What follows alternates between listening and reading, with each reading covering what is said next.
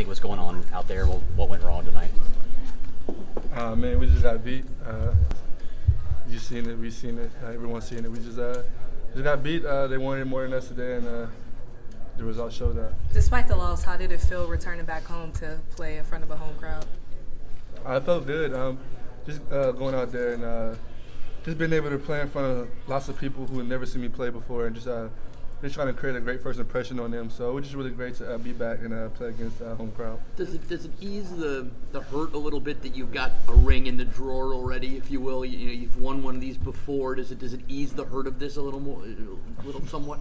Definitely not, man. I mean, who wants to lose? I mean, so what? We won it last year. We didn't get it done this year, and this is going to stick with us and the seniors for the rest of their lives. I mean, it just hurts.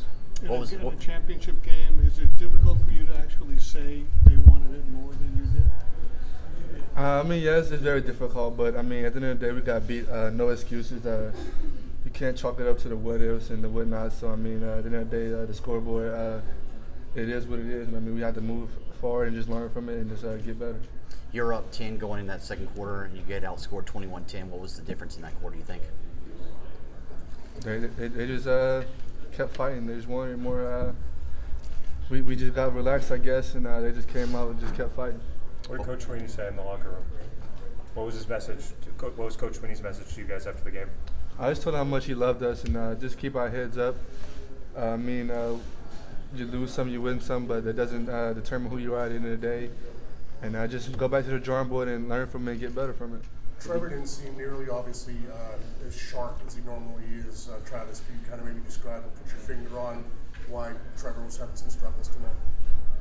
I mean, Trev did what he normally do. I mean, I can't tell you what Trev's struggle was. That's a question you have to ask Trev. I mean, we had total focus on him. I wouldn't trade him for nobody in the world. I mean, that's just his first loss. I mean, what a great quarterback, a great guy he is, and I mean, maybe he had one bad day. So what? I mean, I still take him over anybody. 29 in a row is still impressive, even though the loss tonight. A lot of teams don't have that opportunity. You guys winning that many. Just talk a little bit about how you can kind of look back a little bit and say, we won 29 in a row and a couple championships. I mean, it's a great feeling to know that we won 29 in a row and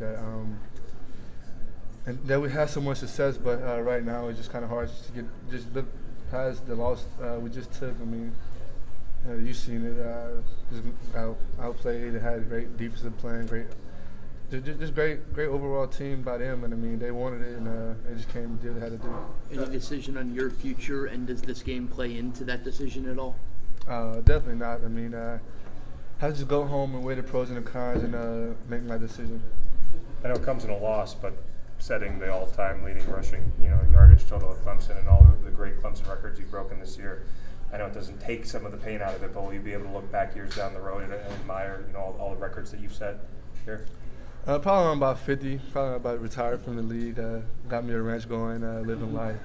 Probably just look back and reflect on things I did in college. So, I mean, yeah, down the road I'll look back and just look at all the things that I've done throughout my life. But right now it's just kind of hard because you're just too busy worried about doing the things. Focus on just being great in the process and not really just worried about the accolades that may come with it. So later down the road when I look back, yeah, I'll look back and be like, I was kind of good.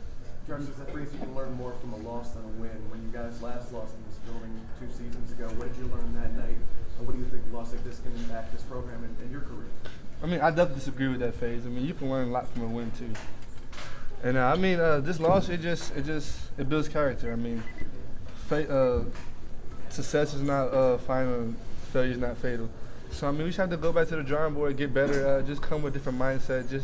Just have to look within, look in the mirror, watch film, and see what I could have done better, what I could have helped my team with. Maybe being patient on the run. Maybe I could have burst and gave the team the edge that we need, the spark that we need. So I mean, I have to go back to the drawing board and just see what I could have done better and just get better at it.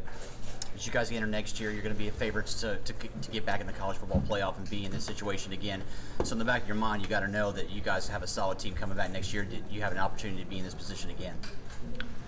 I mean, definitely, but we understand that past success won't determine future success. So I mean, next year's team, 125. definitely going to have a lot on their shoulders. They can't rest off what we've done in the past because it's a whole new team, whole new system. And I mean, just everyone have to just come together and play as a team. So I mean, we definitely can't rest on things we've done in the past to focus to try and determine future success. Travis, I know you were out on the field for a while congratulating the LSU players. Why did you feel like you need to do that? What was that like? I mean, me and Rich were just sitting back, and we were just in disbelief, kind of just shocked by the moment. And I mean, they came towards me. They came and congratulated me, and I just felt like, I mean, he come up to me, I just told him, "Thank you, bro. Just enjoy this win. I mean, great game. Just tip my hats off to him. They came out, they beat us, and just tip my hats off to him. And just a couple of guys came up to me and just being Clemson, winning with class and losing with class. Just tip my hats off to them, and just did the right thing."